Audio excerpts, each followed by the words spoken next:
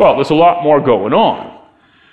Shrinking sea ice cover. This has been an area of research that I've been very active in. You've probably seen in the newspapers or on the radio talking about the shrinking Arctic sea ice cover, right? That's us. That's the data we handle at our center. It all comes from there.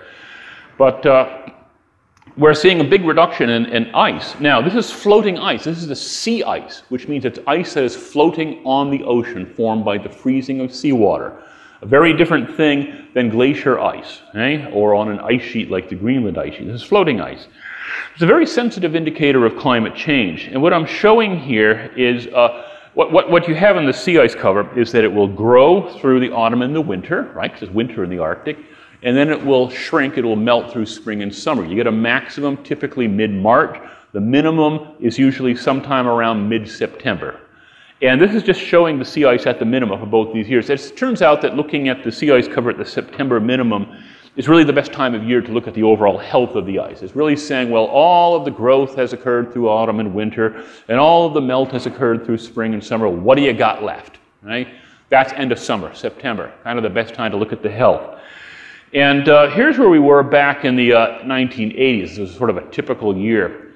September 13, 2012 still holds the record. We've lost something like 40% of the ice. Oh, it's variable. We recovered a bit after 2012. Now we're going back down again. It's a variable thing, as climate always is. It's always been and always will be a variable thing.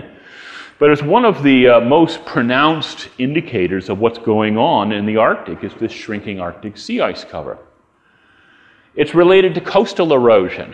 If you are living in the Arctic along the coast, you are on the front lines of climate change. You are not looking at it as something that's mysterious or theoretical. You are dealing with it, okay? Because your village is eroding into the sea. Okay? What's happening here is that we've lost a lot of this summer ice cover.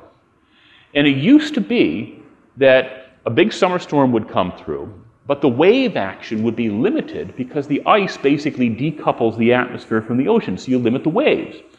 Well, now you go to like Point Barrow, Alaska, at the end of August, there's no sea ice for hundreds of miles. So now that storm comes through, big waves. It's not only that, the waters are warmer. Why does that matter, right? Because a lot of these coastal bluffs, like you see in a lot of the Arctic, okay, is sediments that are glued together by permafrost, perennially frozen ground. So now the waters are warming, so it's not just a mechanical erosion, it's a thermal erosion. It's thawing the permafrost. Not only that, the permafrost itself is starting to warm and thaw. So you've got basically a triple whammy going on here.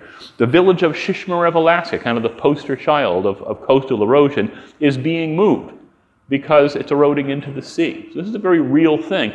In some of these areas, like this is on the Beaufort Sea coast of Alaska, the coast is eroding back like, 25 feet a year, something like that, right? It's a very big thing. I mentioned permafrost. Permafrost throughout the Arctic is warming. In some areas, it's thawing. Well, and when permafrost thaws, you can get dramatic changes of the landscape such as you have here. Permafrost doesn't have to have a lot of ice in it. As a matter of fact, the definition of permafrost is just that ground temperatures are below freezing for 2 years in a row. You don't even have to have ground ice to have permafrost, technically. But a lot of permafrost does have ice. And when that permafrost thaws, those ice lenses and layers, things like that, melt out, and that's what can happen. Massive changes to the landscape. You're seeing things like this around Fairbanks, Alaska, which is technically subarctic, but buckling roads because the permafrost is thawing. But you're now seeing at risk a lot of infrastructure. You might have seen pictures somewhere of buildings that are kind of falling apart because the permafrost thawed underneath them. Bridges collapsing. Think about road networks, right, in the north, runways, okay, which are mostly gravel up there in the north as the permafrost thaws. So you've got some big issues going on there. And melting Greenland ice sheet, that's another biggie. Now, if you lose that sea ice cover, right, you melt that sea ice cover, that actually doesn't do anything to sea level rise because that ice is already floating. It was formed by the freezing of seawater. It's the idea of like if you take a glass of water, put an ice cube in it, make sure it's floating, measure the level of that water, come back an hour later, when the ice cube is melted, the level's the same, right? Archimedes' principle. So what happened is just that as the ice melted into liquid water, it just filled the very area that it had formerly displaced, the volume that it had formerly displaced. It doesn't have anything to do with sea level, but this does, okay? Melting of the Greenland ice sheet and other Arctic ice caps and glaciers, right? Greenland ice sheet is melting down. It's also discharging more icebergs into the ocean. So it's a combination of melting, more iceberg discharge, and it's one of the planet's biggest contributors to observed sea level rise.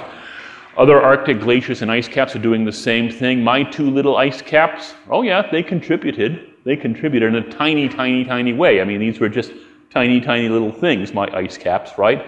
But they were very personal to me. But the Greenland ice sheet is definitely losing mass, contributing to sea level rise. And now we've heard, of course, this morning, like what was happening to the Antarctic ice sheet, right? Going faster than we thought it was previously.